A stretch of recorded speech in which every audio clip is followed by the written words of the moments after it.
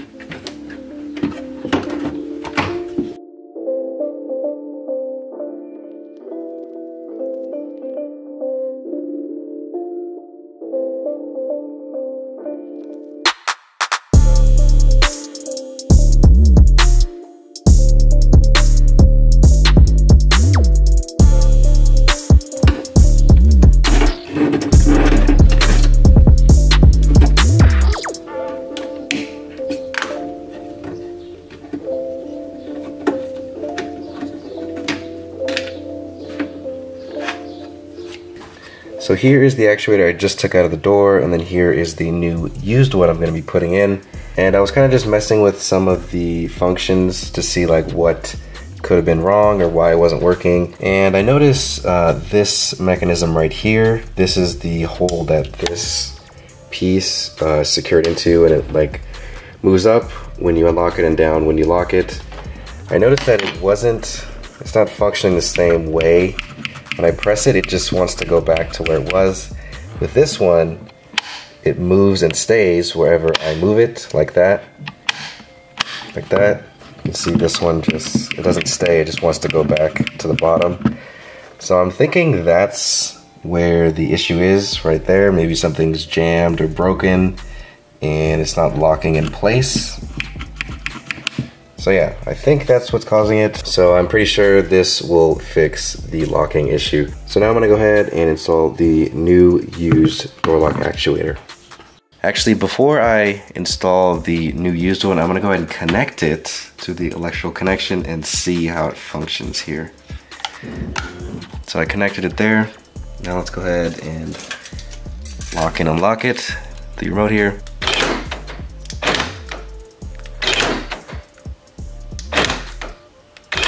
You can see now this piece right here is moving properly, like that. Now I'm gonna go ahead and connect the old one and see if it wasn't moving, and then that'll confirm that that's what was causing the issue. Yep, you can totally see it's not moving. And if you can actually kind of see inside the opening there, something's moving, but whatever it is, it's not connected to this white piece here, allowing it to stay in place. So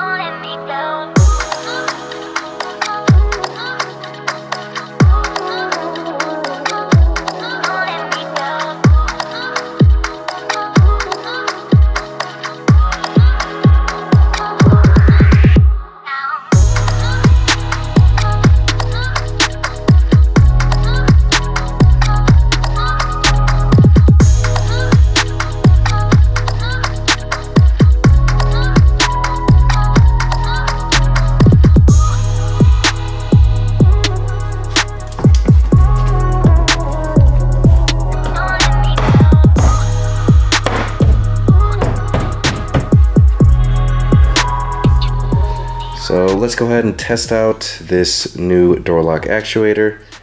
Go ahead and test this out here. So that works. Let's go ahead and lock it. Make sure this is locked here. Now I'll go ahead and unlock it. And there we have it. We have fixed the issue with this new door lock actuator. The door now finally locks and unlocks properly. So there we have it, another successful replacement with this door lock actuator. And as I mentioned earlier, I did replace the actuator on this door as well. And I did a video on it with a lot more details and visuals on how exactly to do the replacement. So yeah, I have now replaced 2 door lock actuators on this car. I'm assuming at some point I'm probably gonna just replace all of them at some point if I keep the car long enough.